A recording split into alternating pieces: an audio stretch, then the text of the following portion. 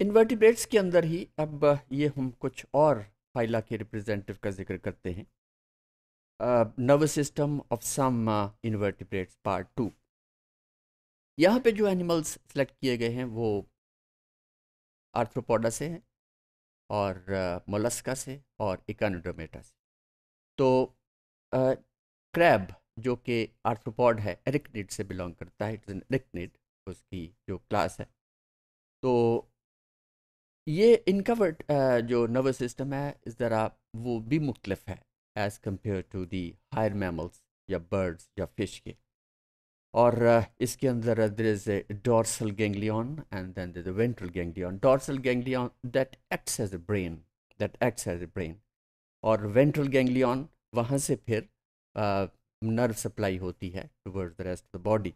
तो ventral ganglion provides nerves to such to the legs, to the walking legs, and also the sensory organs.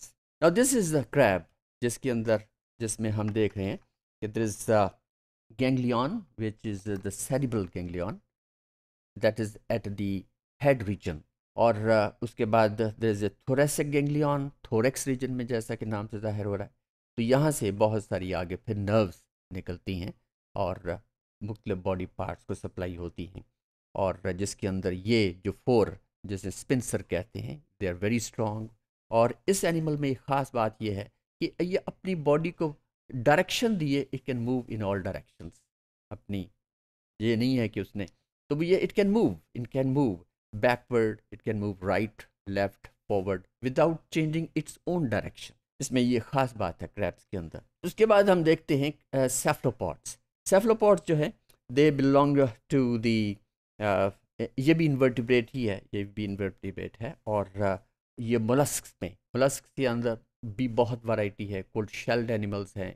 और ये भी एक जिसकी हम बात करें, ये लॉलीगो या फिर this is an animal which is squid. Squid जो है, this is the largest animal found in invertebrates and it is purely marine animal. और इसमें हम देख रहे हैं कि there is a head region, it is बाइलैटरली symmetrical. जैसे हमने yes, as we know that it can be divided into two equal halves by single plane of cut।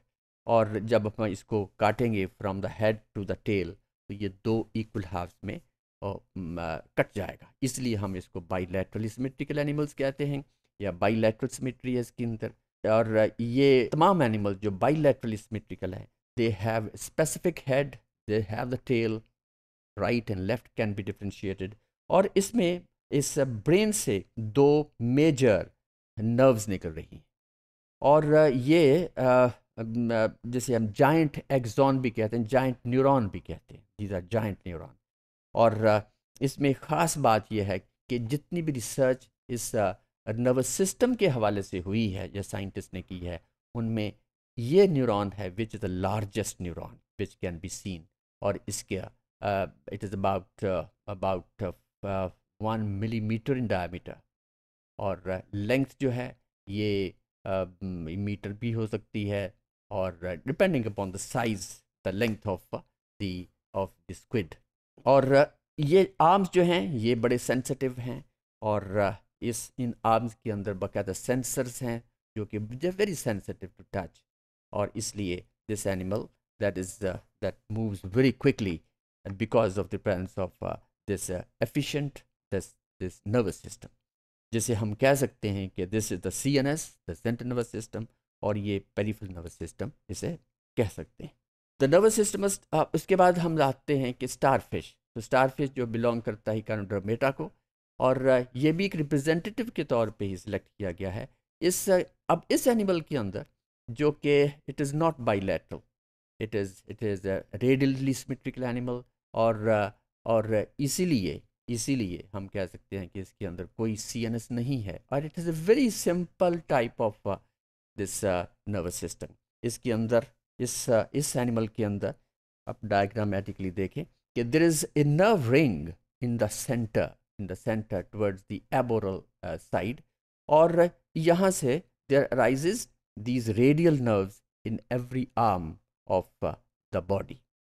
हाँ, इसमें एक बात और है कि एक्टोन्यूरल सिस्टम भी है इसके अंदर, एक एक्टोन्यूरल और एक है हाइपोन्यूरल।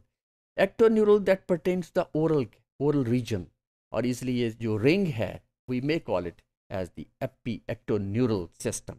और hyponeural, it is a little bit deep inside, it is deep inside, or part of the system deeper and more weakly developed than the ectoneural system. तो ये इसलिए हम कह सकते हैं कि स्टारफिश के अंदर ये nervous system is not well developed, is not that efficient, और इसलिए ये animal it is slow moving, it is not that fast जैसा कि हम इंसेक्ट्स के अंदर देखते हैं या बाकी एनिमल्स की बाइलेटरली सिमेट्रिकल एनिमल के अंदर देखते हैं। Now this is again starfish, और ये भी एक स्टारफिश की डायग्राम है, लेकिन एक खूबसूरत डायग्राम है, और जिसके अंदर वही central located there is ring and then the radial nerves which extend into each every arm, और वहाँ से फिर हम देख रहे हैं कि there are very fine neurons और नर्व्स विच आर अराइजिंग, और इस तरह तमाम जो पार्ट हैं उन्हें ज़रूर नर्व सप्लाई है। Now this is the cross section, there is a cross section of the arm showing the hyponeural and epineural system. तो ये ectoneural system है, hyponeural system है जो कि which is near the mouth region, और ये कुछ deeper inside है जो कि hyponeural system है। तो ये B, it is a part of the, इसे सिर्फ differentiate किया गया है कि इस location wise इस starfish के अंदर ये these two systems they are located, they are there, which constitute the nervous system, but there is no brain, there is no brain, there is no spinal cord. तो इस तरह का structure इस invertebrate के अंदर नहीं है।